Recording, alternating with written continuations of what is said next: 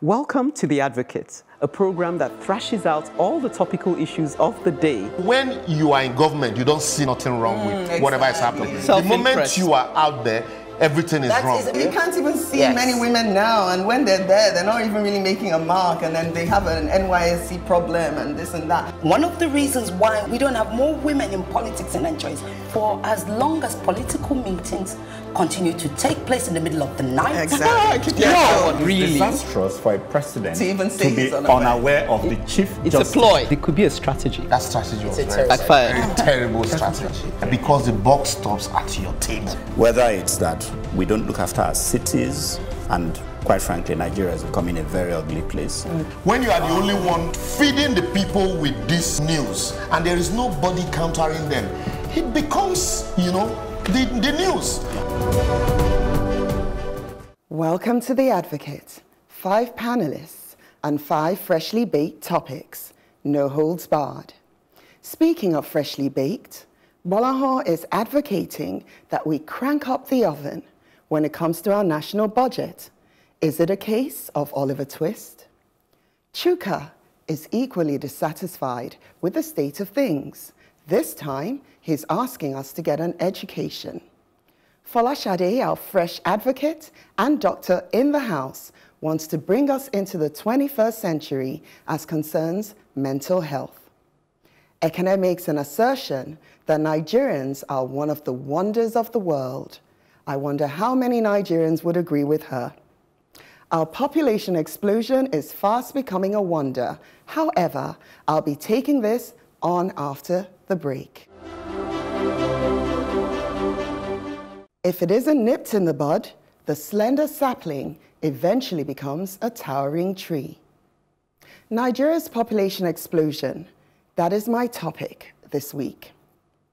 Last week, President Muhammadu Buhari presented the 2019 economic budget to the National Assembly. Having looked at the various allocations, it is hard to see how this budget will make any real difference in the lives of the rapidly growing Nigerian population, especially with no noticeable increase in resources. It is therefore time to look closely at our population explosion if we are to significantly improve our living standards and economic growth and development. According to researchcyber.com, Nigeria is the 7th most populated country in the world, with an annual population growth of about 31 million, with China and India ahead. An unchecked increase in human population invariably leads to an unhealthy struggle for survival, as there are many mouths to provide food, clothing, housing, healthcare, and education for, with not enough resources. It is no surprise that malnutrition, overcrowding, crime, and low life expectancy are all on the increase.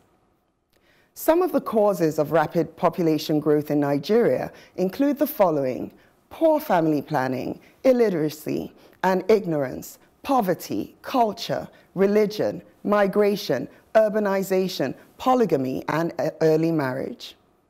There is therefore an urgent need for population control measures to a level that positively impacts our national development.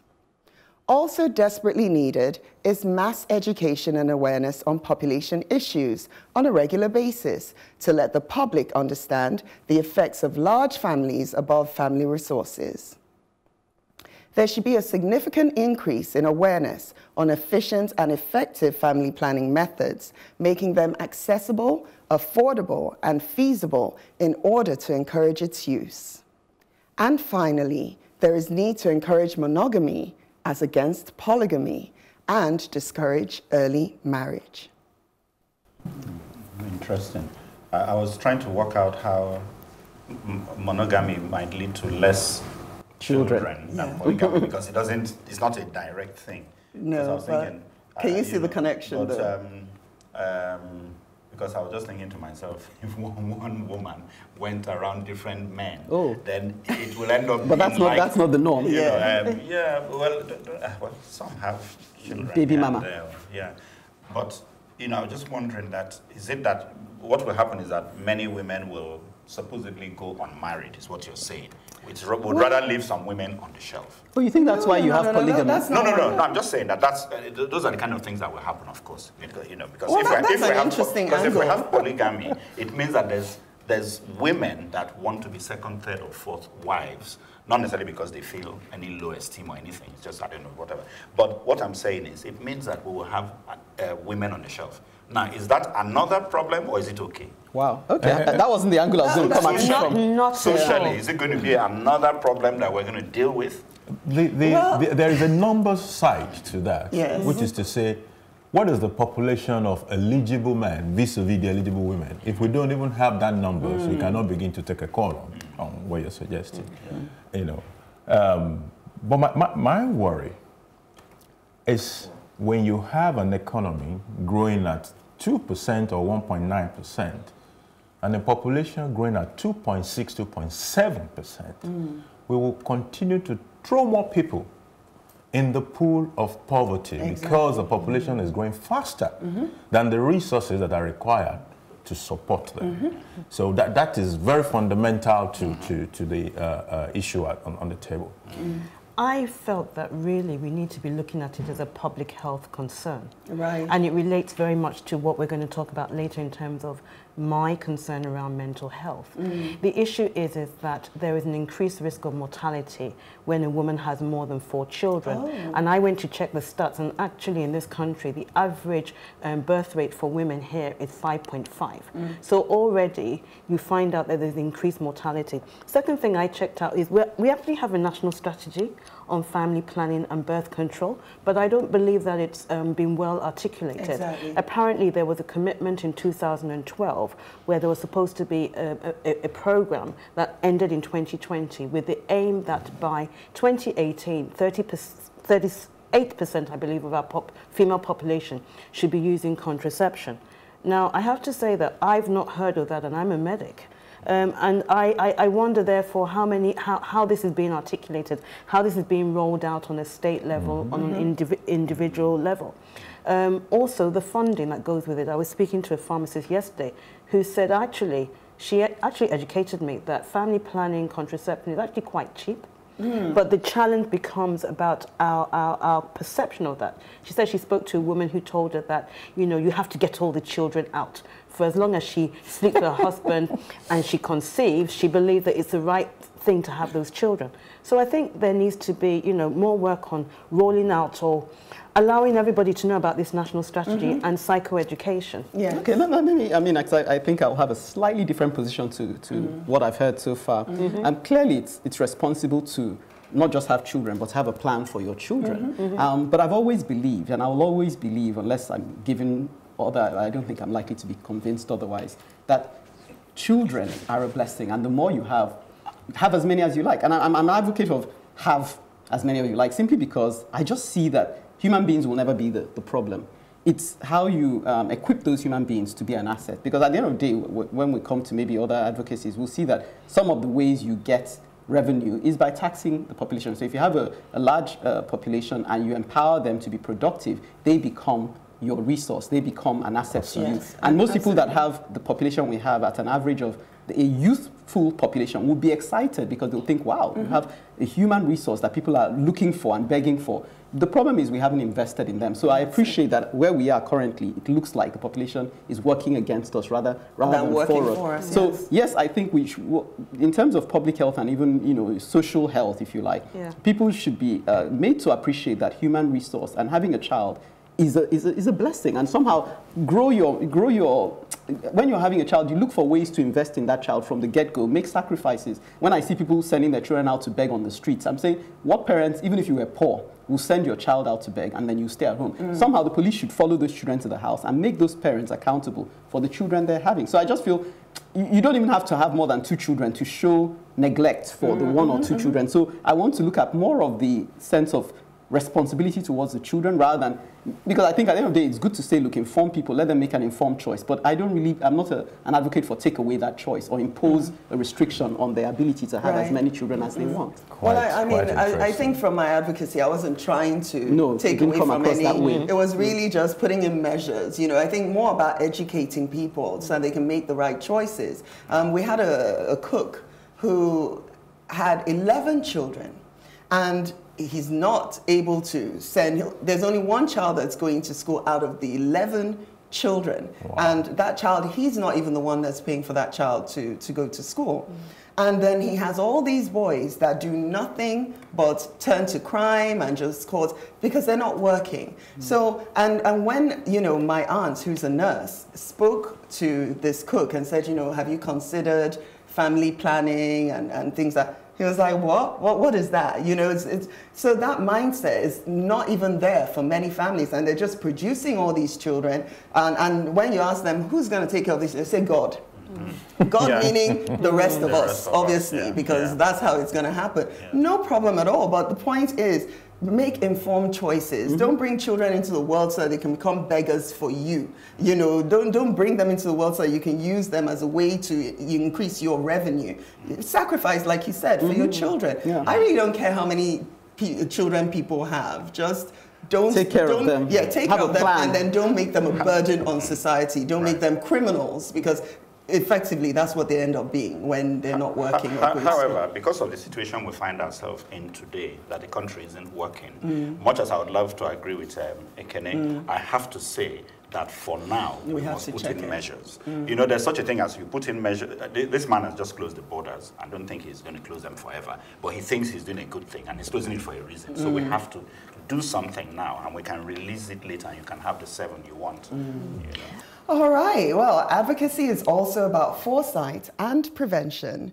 Interestingly, Gbolahan looks at another angle of the population and provision challenge. He says it's time to bake a bigger cake. Interesting.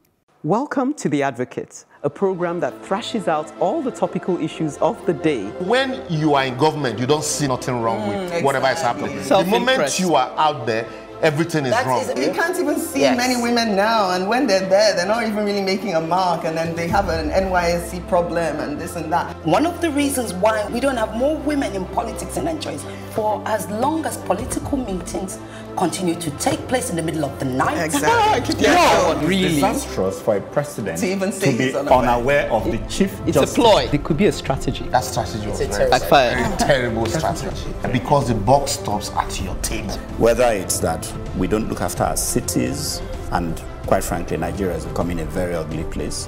When you are the only one feeding the people with this news, and there is nobody countering them, it becomes, you know, the news. You are watching The Advocate on Plus TV Africa. Time to bake a bigger cake. There is an African saying that sharing 2 chicken drumsticks amongst 3 elders is a difficult assignment. This is what has become of a country like ours and its budgeting. By my estimate, Nigeria, with 200 million people and huge infrastructure deficit, needs at least an annual budget size of about 150 trillion to fire its turbines on all cylinders. It should not be surprising that sharing 10 trillion has become such a Herculean task. Let me drive my point home by comparing the 2 largest economies in Africa. Number 1 is Nigeria, followed closely by South Africa. As of June 2019, when I did the numbers, South Africa, a country of less than 60 million people, proposed a budget of 44 trillion naira equivalent for its 2020-21 year. Nigeria, with 200 million people, struggles with 10 trillion naira. Do not say I told you. The education budget for South Africa's central government for 2020-21 is about 10.7 trillion equivalent. And that is more than the size of the entire cake that the federal government of Nigeria is bringing to the table. Let's do a little extrapolation. Simplistic as it may appear, it should get us thinking. If the central government of a country of 60 million people posts a budget of 44 trillion naira, how much should the central government of a 200 million people country post? The answer is 147 trillion, ceteris paribus. However, when we consider the fact that South Africa is light years ahead in infrastructure, then even our 147 trillion begins to look inadequate.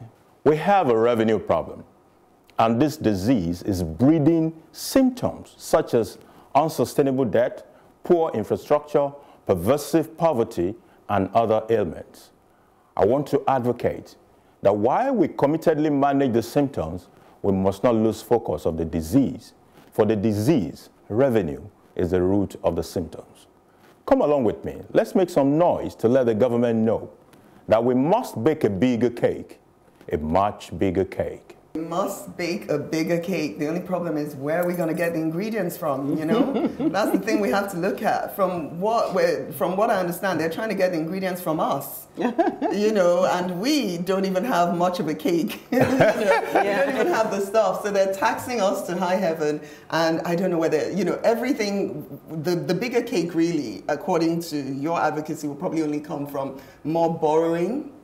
Which is, not you don't think so? Not necessarily. Do you know, I read yesterday that we had reached, what was our debt has reached, is it 23 trillion? Is it? Yeah, it should be in that, it should be in that neighborhood. And basically, a lot of it has happened in the last 3 years. Oh, really? Yes. So all this borrowing that we're doing, this is how we're getting the bigger cake, quite all right. Yeah. Another thing I noticed yesterday, I read about, was that, I don't know how many of us have applied for our national identity cards, right? Okay. And until today, we have not received the cards, even though we might have gotten the slip. Yeah. And then I read yesterday that the reason why we haven't gotten the card is because we don't have the money. There's no money to give us to get the card. Really? Yes. And now they're even charging for replacement cards and everything. If you ask me, from everything I have seen around, Nigeria is broke. I don't believe Nigeria is solvent in any shape. This is where I'll come in, because I think, you know, I'm glad she said where are the ingredients. Okay, because come in. Yeah, I mean, I'm flowing with you in the sense that clearly it's taxation. I did hear you say something, you know, recently, that we're one of the least taxed countries, you know, when you compare with countries like the United States, where, and even the UK, they can tax you up to 50%.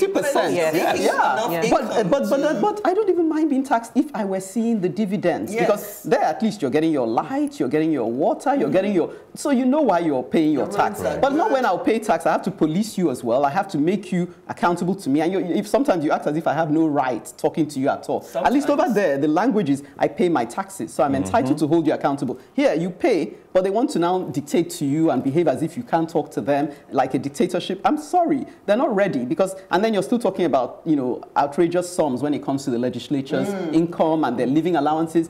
They're not inspiring us. So I'm happy. I also heard you talking about how they're dealing with travel allowances, ESTA codes. Correct. Let's see. It's a proclamation at the moment. Let them begin to pull back. I think they need to set themselves to lead by example, finally. Correct. Pull back on your expenditure. Show us that you're living a much leaner lifestyle before you even talk of increasing taxes, because people will not. Unless you're going to come and pull it from my bank account by force. People are more likely to rebel against that, because that's the only way they can let you know that we don't trust you with the little you have. Because I wish people would rebel against it, but I have a feeling people have been so browbeaten, beaten, this time, that they will just, we're accepting everything. Because we're not protesting about anything. Era where they apparently had more income, and yet they found him easier because he wasn't coming down on people like that. But now you speak a different language to what is being spoken right now, and you don't know where you're going to end up. My own cake, bigger cake, starts with you start showing us cutbacks. You start showing us greater creativity with the way you manage our income, and then we're ready to talk about bigger cake coming from us. The truth is, bigger cake does not have to start from taxing the masses. It has to start from the top. Yes. If you take an economy like the United States, the top 1% pay close to 40% of the entire tax. That's still tax. 1%. Yeah. And then this amount that this 1% pay is bigger than what 90% bottom pays. So you're talking about the Dangotes and the... So the top earners need to pay first. Absolutely. They need to take a fair share of the burden. Then the second part is we need to bring in more people into the tax net and improve collection. See, there are instances of even deductions from staff salary that are never remitted. In Lagos State, on the books in Lagos State, there are only 770,000 taxpayers. Can we get more people to feel participatory? But that is also a junction where there's some problems, because The reason people don't feel good about paying taxes is that they've not seen what the little... Absolutely. Yes. So we need to build a trust. We need to build a trust. So why we're even saying, okay, we have come into 2020 budget, which is a paltry amount. It's ridiculous. There's nothing we can bake with that budget. Okay, yeah. No, I mean, as far as I'm concerned, it was a few years ago that I wrote an article that Nigeria is broke, and that was during Goodluck Jonathan's whatever, and that he's just trying to play the artful dodger, and nothing is going to come of it. And so, whether you kick him out, bring in this new man, nothing is going to happen. I think we're in serious trouble. Because we have nowhere to go, nowhere to hide, nowhere to run, and nowhere to hide. Wow. I think it's a matter of leadership, isn't it? Yeah. As was rightly pointed out by Gbolahan, in westernized countries, it's the top 1% that pay the most tax. But the reality is that the ordinary people, so to speak, are willing to pay tax because you can see what your money is being used for. I am based in the UK. You have electricity round the clock. You have running water round the clock. You have good roads, infrastructure, etc. Sometimes I complain that I pay so much tax, but at the end of the day, I can see the benefit. However, as been rightly pointed out, it's very difficult to mobilize the people to pay taxes when they can't see the benefits.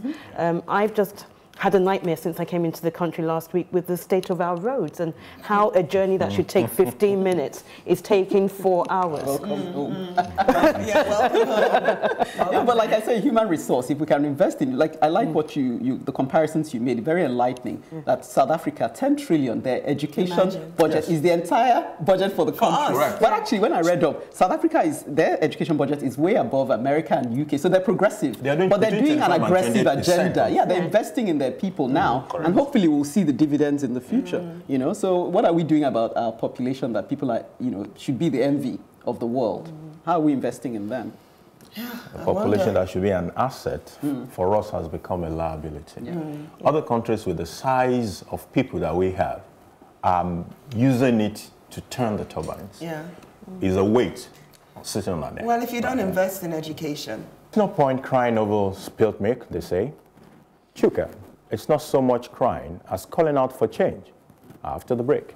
Welcome to The Advocate, a program that thrashes out all the topical issues of the day. When you are in government, you don't see nothing wrong with whatever is happening. The moment you are out there, everything is wrong. You can't even see many women now, and when they're there, they're not even really making a mark, and then they have an NYSC problem and this and that. One of the reasons why we don't have more women in politics in Nigeria is for as long as political meetings continue to take place in the middle of the night. Exactly. Really disastrous for a president to even say be unaware of the chief It's a ploy. It could be a strategy. That strategy was very terrible strategy. Because the buck stops at your table. Whether it's that we don't look after our cities, and quite frankly, Nigeria is becoming a very ugly place.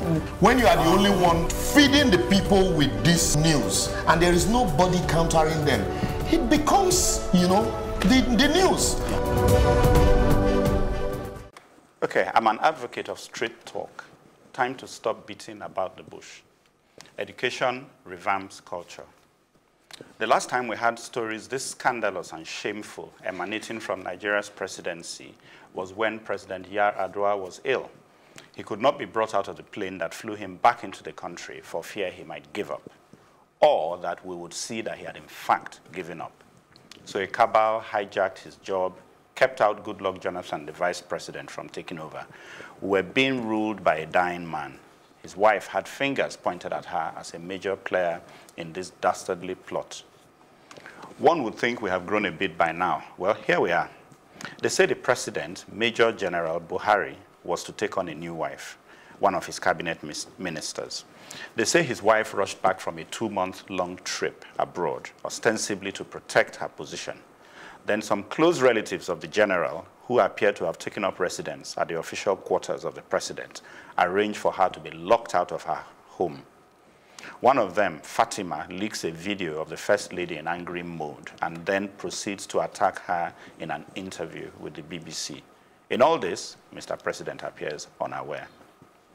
If Boris Johnson had not gotten into a fight with his girlfriend and still win the British Prime Ministership, I'd have said only in Nigeria.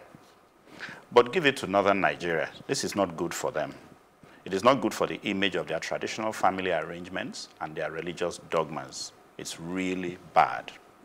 What it shows is that we have voted wrong. It shows that we are given poor choices to select from. It shows that it is time to clean up. It is time to revolutionize our ways and our customs. It shows that there are inherent deficiencies in the way we are educated and prepared to run our nation. Though just about every Nigerian agrees that this is so, there are some who sell out for money and position, and others who feel helpless to the situation. I think the last is the more realistic problem we have to tackle. We need to educate people more, formally and informally, especially in the northern areas, which lag behind here. Education is knowledge, is power. It is important for the overhaul of cultural systems and traditions.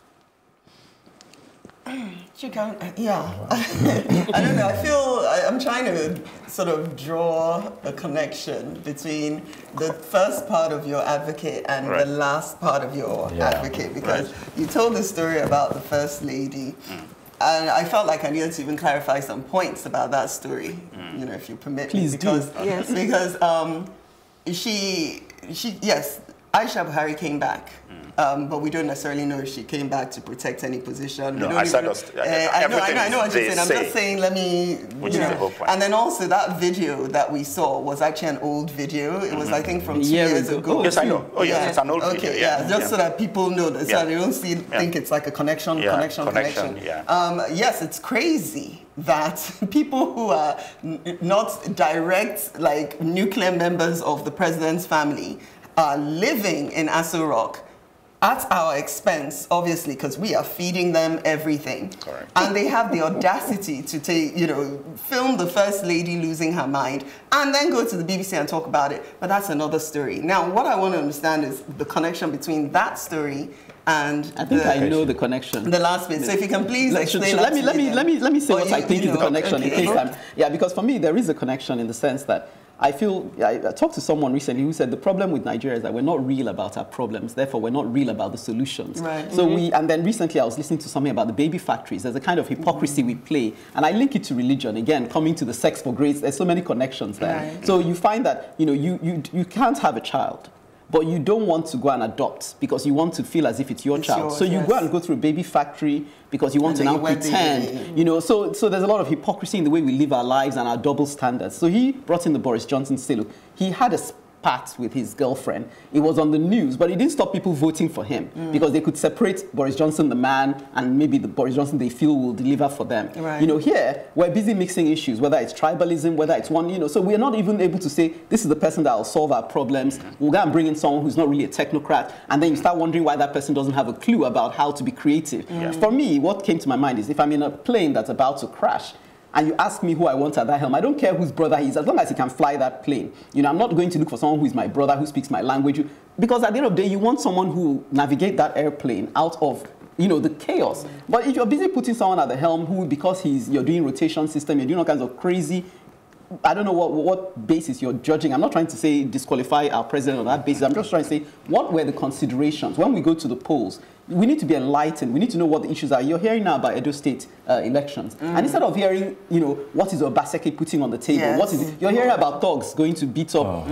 That's not what we want to be discussing at this time. We want you to be tabling your manifesto. So if the masses are more enlightened and they start campaigning on that basis, look, what are you going to do about our roads? We're not interested in you being our brother. How are you going to fix our road? We're not interested in you being, just tell us how you're going to solve our problems. Right. Then we start calling the shots. And that's why I'm on his page. I'm like, we need to be enlightened, more socially aware, more politically aware, more activist, more understanding of the links between the people at the helm and our lifestyle. Right. Then we'll become more demanding of them. Yeah, so that's where So is what you're saying, or what I think I'm hearing you say, is that we need more authenticity as a nation. Which will come with education and enlightenment. And also the way you talk, because you made that connection to the villa, where you're talking about the fact that there was like an abuse of office, really. Yes. Having all those people family members living in Aso Rock anyhow, and even feeling like they have the power to, to stay there. Yes. Okay, I get you now. And, it's just so sordid and And it's just not what we want to hear coming from there. Not at this time. It's there like major we have issues of 10 trillion on the table. That wouldn't do. We have budget, we have minimum wage, a whole lot of issues. And I think also it shows that the president is not in control. I mean, how can he be in control and they'll be talking to his wife in the manner in which filming her, going to the press. I mean, this is his nephew's family that is treating the first lady like that. Think of it. Are you really surprised? No. I am not surprised. But that is his nature. Really? I thought we voted him thinking he was a disciplinarian. He doesn't talk. He doesn't talk into matters that sometimes you will expect that, oh, my president to weigh in on this matter. He will not. You won't hear anything from him. That is the way he is. He should have been out in the first place if he had managed his home the way he ought to. I'm going to say something very controversial, and I hope I will be more than what we've said so far. Shot by the panel. Take it to the next level. I actually believe that our president has dementia. And so I therefore feel... caveats, we don't know for sure. And we don't know for sure. But I'm coming from a medical position. I'm a psychiatrist, and my business is mental illness, mental disorder, and that includes dementia. And I actually think that many of the, shall I say, inverted commas, shortcomings, and I'm not being disrespectful of our president, is because the mental ability is no longer there. I still think back to a couple of years ago when there was all this world furore about the bedroom, etc., etc. And I remember sitting in London thinking, yes, you know, you may like Buhari, you may not like his politics, but I always remembered him back in the day as being very cultured. And I felt he wasn't somebody who was deliberately provocative. And one of the symptoms of dementia, the subtle ones at the beginning, is your social cues go. You don't quite say the things you should or deal with. And so I think that many of the things that we're saying are as an end result of him not being totally cognitively intact. And so therefore, no wonder that the relatives can, you know, insult the First Lady, and things are going on in the country, and it appears like our president is not in control. Correct. But yes, I know that's quite a controversial view. I'm glad you're flying out after that statement. You're a doctor, you're just giving an opinion. Yes, and I'm not a politician, everybody. Yes, maybe I need to check out quickly right now. You've paid for your stay, don't worry. No, but I agree with you entirely, because there is something very checking out of the country. I'm not. I'll still be here. So be careful what you say. No, he can't. But we the masses, I'm with you on the fact that we the masses are to blame for a lot of the things that are happening. You know, we should be more informed. We should be more assertive as to what we want. It's not different at the state. You can't blame us if education has not been provided for us. It's not. As far as making choices about who leaders is concerned. I learned that there was even no fire vehicle to deal with. Imagine on a child. Oh my God. What are we talking about? Okay, so let's even start at the state level. Well, it's time for you to educate us as concerns your take on our advocacy. So, on #SexForGrades, Ada Brown says, setting people up for sexual harassment is not alien to Western culture, where there's more sanity on such blatant abuse as we see in ours. So, wondering how we can stay in the right middle place and not tip over the other side. Also on Sex4Grades, Olamide Raphael says, it's not a worldwide crisis. Stupid things like sexual harassment do happen in America, Canada, and British universities, and even other Western countries, albeit the law protects the vulnerable. Yes, there can be some form of abuse, but the culprits are jailed here in the Western world, but in Nigeria, they are hardly brought to book. On Get a Life Nigeria, Adejoke Lores Odunsi says, the dearth of comments to this very honest take on the ills of Nigeria is telling. Keep your comments coming in on our social media platforms, on Facebook, Plus TV Africa, #TheAdvocateNG, or on Twitter and Instagram at Plus TV Africa, #TheAdvocateNG. To catch up with previous broadcasts, go to plustvafrica.com/TheAdvocate. And don't forget to subscribe to our YouTube channel, Plus TV Africa. After the break, Folasade is calling for action. 40 seconds of action to be exact.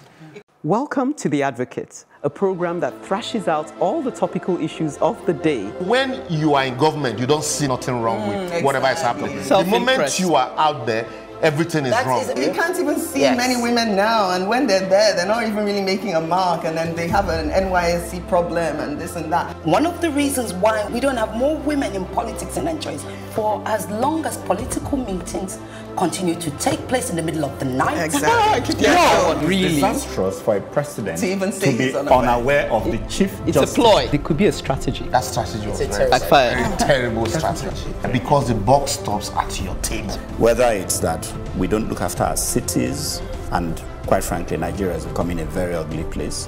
When you are the only one feeding the people with this news and there is nobody countering them, it becomes, the news.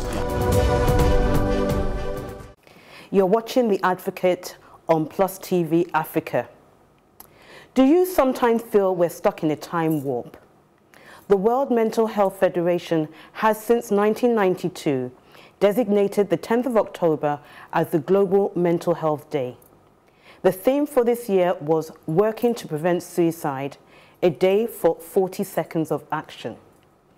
Everybody globally was encouraged to set aside a minimum of 40 seconds on that day to promote suicide prevention.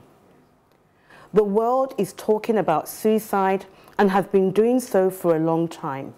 Why? Because every 40 seconds, someone on the globe ends their own life by suicide. This equates to approximately 800,000 people annually. Because suicide rates have globally increased by 60% in the last 45 years. Because for every confirmed suicide globally, there are believed to have been 10 further attempts. Because suicide is the commonest cause of death of men aged 49 years globally, and the second highest cause of death of men aged 15 to 25 years.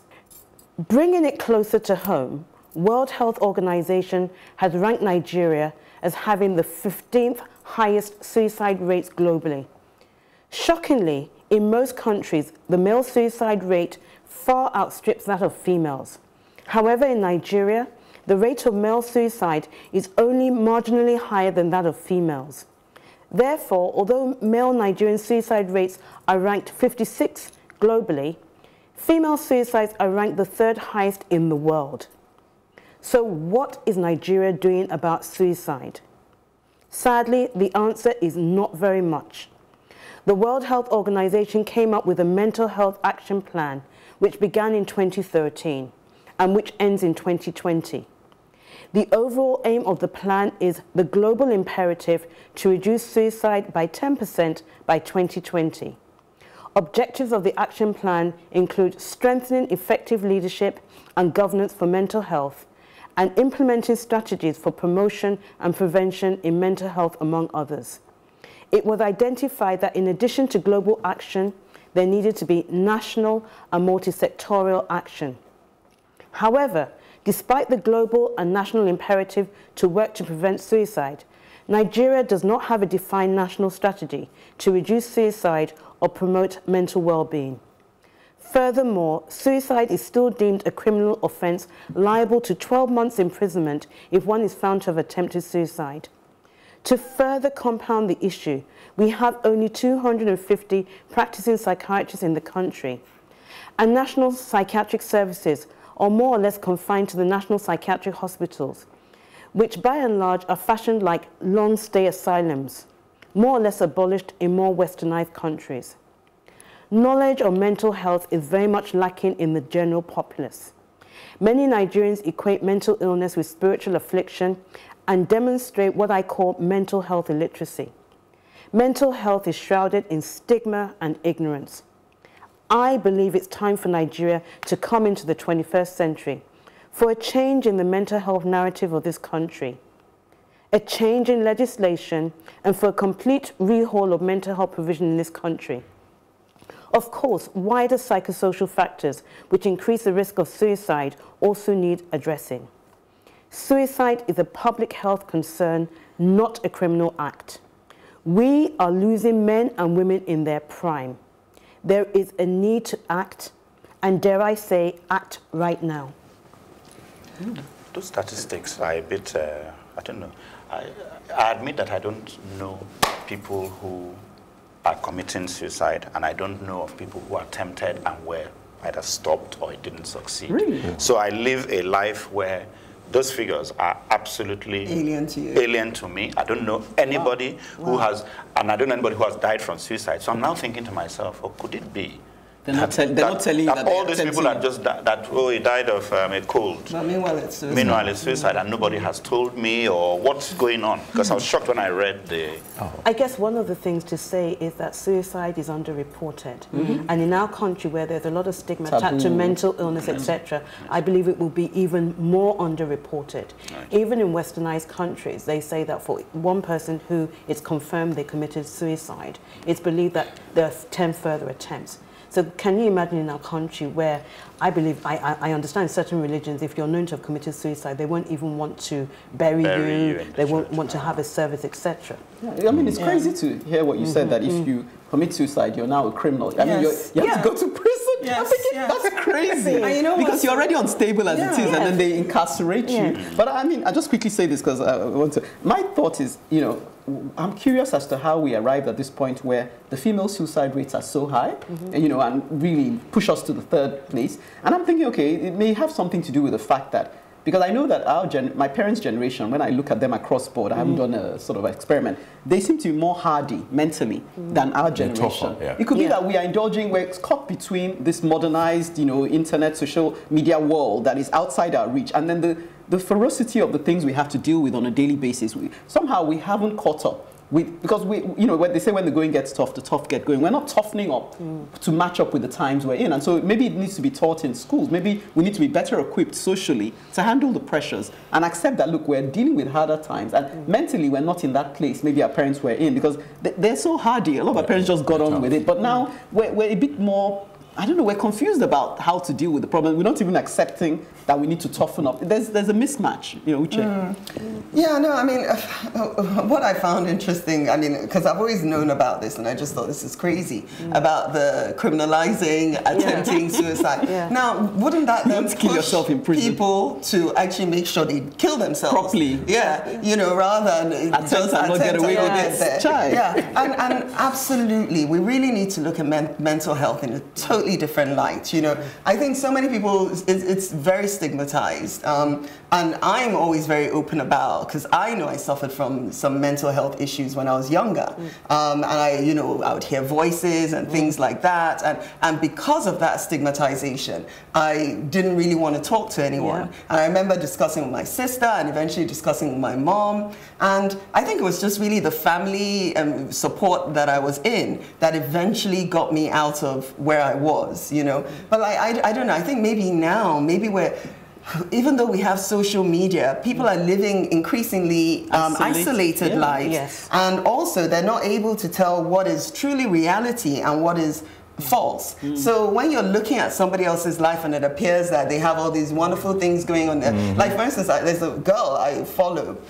and it seems like she's on holiday all the time. Now, I don't know how she can afford it. I don't know who's paying for it. But if I was a slave mama, or I might be like, what's she doing? You know, and I want that too. Either feeling down about it, or I now go and do something like that and put myself into further trouble, or whatever the case may be. So I think a lot of people, young people are in that place. But especially the young people, they seem to just buy into all of this, and it seems to depress them, and then it gets them to the point of, you know. So I do agree with you, Ekene, in a lot of cases. I think there's a toughening up that we need to, you know, and I think it's even worse for our children now, because our children are so sensitive, and I don't even know where they're getting it from, because my son is highly sensitive. I'm constantly having to bring him, you know, let's get tough. You know, I'm always telling him, like, you have the program. He doesn't want to feel pain. I'm like, you must feel pain. It's about pain. Feel pain. Part of it. So I'm trying to get him to toughen up, because that is my only child. That's a man, and he must behave like a man.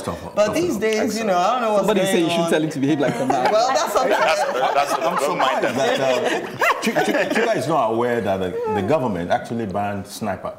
Yes. Okay. So the reason sniper was banned was because people were using it to commit suicide all over the whole place, especially the younger ones. I'm more concerned about my perception that some of the people in leadership actually need mental health. Yes. Okay. I agree with Yes. you. Yes. We can't be mentioning names on air. Okay. But my observation of some people who are making decisions affecting millions of people is that they need help. So I agree. I wish we could how to approach dealing with those kind of matters. I think in this country we need to change the narrative around mental health. Yes. The statistics show us that 1 in 4 people will have mental health difficulties. So the reality is either you've had mental health difficulties or you would definitely know somebody in your inner circle Chuka, that's had why are you mental difficulties. missing this? And I think we just need to educate the populace that, you know, just like you have physical health, you have mental health, and your mental health can be good or not so good. Why would suicide rates be increasing in this country? Well, we've had a discussion, haven't we? All the topics we've discussed today have shown how difficult life is. And actually, the statistics show that suicide rate in this country has increased quite markedly between 2012 and 2017.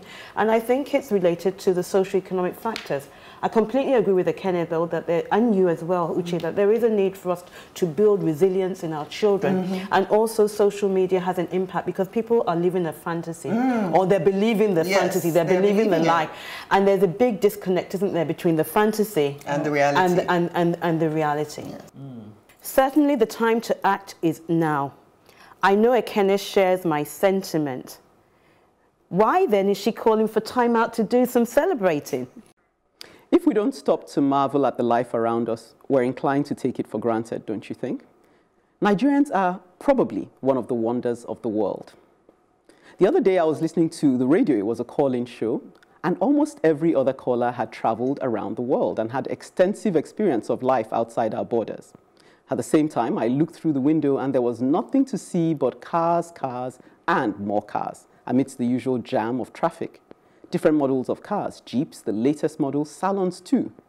This in a country where over 46% of its population of just under 200 million live on less than $2 a day. This equates to approximately 100 million people living below the poverty line. It was then that it hit me. Nigerians must be the most amazing people in the world. We're the perpetual die-hard hustlers. One of the most populous countries in the world with over 500 indigenous languages spoken across the country, rich in natural minerals, vegetation, oil, and of course, human resource. We're globetrotters. Nigerians inhabit almost every country in the world. Nigerians will still ask you, how was your night, with a smile, even when they can't vouch for what the day holds. They will respond with, it is well, or God is good, almost by reflex amidst the most oppressive conditions. Nigerians are indeed deserving of accolades. To name a few, a Nigerian surgeon, Dr. Oluyinka Olutoye, was appointed surgeon-in-chief at the United States Hospital. He was part of the team who performed a surgery on the baby in utero in 2016. Do make time to read about the Imafidon family from Edo State, who have been tagged Britain's brainiest family. Nigerians are one of the most creative people in the world, making advances in literary arts, music, the movie and fashion industry, producing a Nobel laureate, Wole Soyinka, and others in the making. That we have artists like Yemi Alade, D'banj, Davido, Tiwa Savage, and the likes winning international awards is an open secret. After all, these artists have been spawned from a rich musical heritage. We're talking King Sunny Ade, Fela Anikulapo Kuti, Victor Waifo, the list stretches on. Our visual artists aren't left behind in putting us on the map. Njideka Akunyili, daughter of Dora Akunyili, set a record when her painting, Bush Babies, was auctioned at $3.4 million in a Los Angeles auction house. We celebrated 59 years of independence amidst indicators that would make many a heart stop, and yet our hearts are still pumping. We live on the brink, yet we're constantly on the lookout for a breakthrough. Every week, at least, I come across Nigerians who inspire me and make me proud. I am a Nigerian, and I'm proud. We are an indomitable people indeed. I want to dedicate this advocacy to the resilience of the human breed called Nigerians. Probably. No, undoubtedly one of the wonders of the world. Yeah. I'm ready to be taken on. Yeah, we're so many. We're so many that the suicide, the heavy numbers of suicide, we are not. I didn't notice because we're too many. Yeah, no matter how. So there are problems, definitely, if we're going to have high suicide rates and high levels of mental health, and then what you've just described, resilience. Really resilient. Well, I would definitely agree with you. Nigerians do make me wonder. Okay, and not necessarily for the right reasons. Okay. You know, I do wonder where our breaking point is. I do wonder why we're so quick to accept any rubbish that is thrown at us with very little protesting going on. I do wonder how we wake up in the morning and, like you said, we're still optimistic, even when everything looks doom, gloom, and bleak and whatever. That is what I wonder about. I'm not sure it is a good thing that we are the way we are, because I feel that because we are the way we are, because we're always looking for solutions to solve our own immediate problems, not Nigeria's problem as a whole, I feel that we're not going to get anywhere fast. I love being a Nigerian because we're optimistic, we're vibrant, you know, we're hospitable. Those are the reasons I love being a Nigerian. But in terms of, are we really doing well? No. The Nigerians that do well are the Nigerians that have left these shores. And it's because they have gone abroad. Like, for instance, the doctor you mentioned.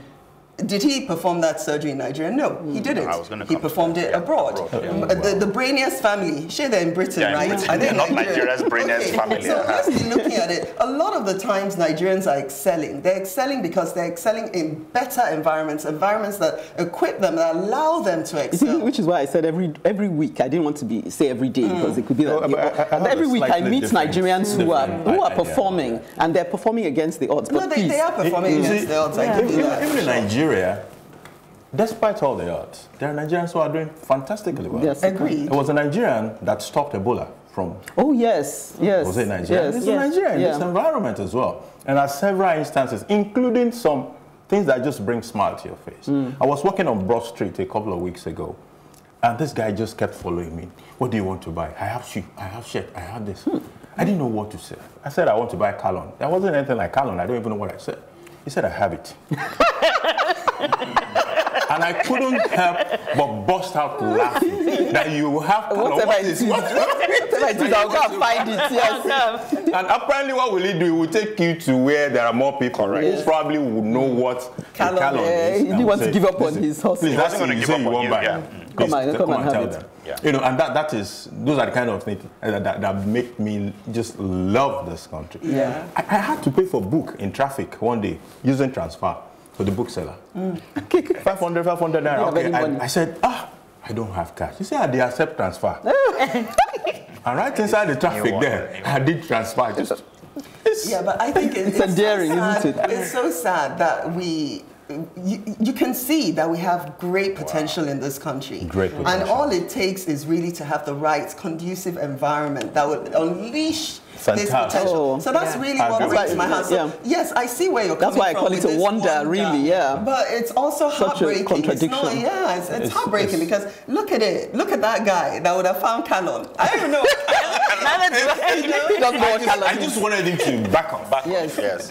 No, you would have to learn that in Nigeria. You tell him to back off. Even that, he'll find a way.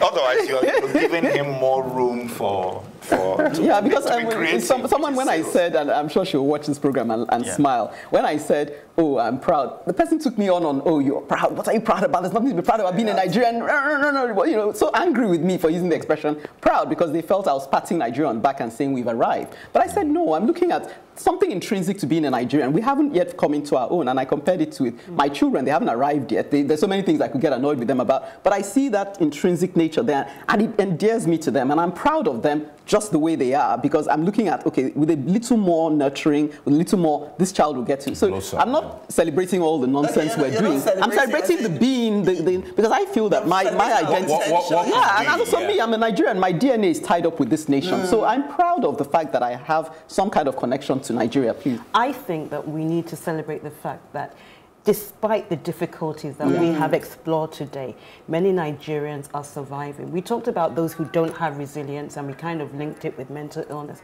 But actually, many Nigerians are very, very resilient. They keep smiling in the midst of all the difficulties. And I think that is to be celebrated. It should be celebrated, but like I said, it is also a problem for us. Yes, I get your point. We are not fighting for our rights as a reason because we're smiling and just, you know, taking it all in stride. Can I bring another element? I'm going to bring some psychology. That's probably part of our mental health. If you look at the Maslow hierarchy of need, you get what I mean? It is very difficult for people who are at the bottom of the ladder, so to speak, in terms of they're struggling to have a roof over their head and food on the table, for them to be aspiring to these higher things. That hierarchy teaches us that basically your baser needs need to be met before you can aspire higher. Yeah. So whereas, as Ekene pointed out, 100 million people live under the poverty line. Frankly speaking, it's people like us who, in many respects, are privileged, who need to do the fighting. Yes. Because those who can't even afford 3 meals a day are not going to be fighting for these higher things. It's a valid point. Because even Chuka, talking about education on his advocacy, was saying, look, you know, why are people preoccupied with tribalistic, you know, triggers? It's because they can only just think instinctively, and you haven't really given them the space to now digest. And even when we're looking at our education system and how terrible it is, the conditions there are not conducive to research, to thinking and developing your mind. Yeah. Come and see the environment they're coming out of. I think when would that student stop and reflect and think, I can change the world, I can develop a breakthrough, you know, solution? They can't. The student that is even facing sex harassment. I always say this on every show, and I'm going to say it again. It's a deliberate action by our government. We'll call it neglect then. Yeah, no, I think it's a deliberate neglect is different from deliberate action. I'm not sure I can get to deliberate. When you even look at our budgets, when you look at our budget, you will know that it's deliberate. They're not interested in education. They're not interested in healthcare. Yeah. They're interested in other things that don't impact on us, you know, because even he said the state level, a governor who sees the populace in his state are not educated, that should pain him. No. That should become a mission for him and say, these people must be enlightened so they can make right choices. Because like he said, they're preoccupied with feeding and just the basic things that, you know, people just take for granted in other Western climes. So like, we can't expect them to to rise up, leave the selling of their akara and be on the streets. It's more of the way of doing things in the north than in the south. So even if you try to cure it in the south for whatever it is, it's when you get to the north that you realize that this dedicated action to stop certain people from rising and stay where they are is severe, and that's part of what I was saying in my advocacy. That it's all in all our interest to make sure the North are educated. Is a problem. They are a big problem. Well, if you put it like that, it sounds like... No, I have to put it like that. Right, because like in the North, they have a system where there's a person that is really wealthy, and he will now take care of everybody, and so they go to him for handouts. Okay, well, I mean, again, I'm glad Folasade made that point that we have a responsibility, those of us who are privileged enough to think things through. Well, we've lamented, lampooned, provoked, and even patted ourselves on the back. Now it's time to call it a wrap. Please keep your comments coming in on our social media platforms on Facebook, Plus TV Africa, #TheAdvocateNG, or on Twitter and Instagram at Plus TV Africa, #TheAdvocateNG. Don't forget to subscribe to our YouTube channel, Plus TV Africa. Let's do it again next week, same time, same station. Till then, it's bye from us. Bye-bye. Welcome to The Advocate, a program that thrashes out all the topical issues of the day. When you are in government, you don't see nothing wrong with whatever is happening. The moment you are out there, everything is wrong. You can't even see many women now, and when they're there, they're not even really making a mark, and then they have an NYSC problem and this and that. One of the reasons why we don't have more women in politics in Nigeria is for as long as political meetings continue to take place in the middle of the night. Exactly.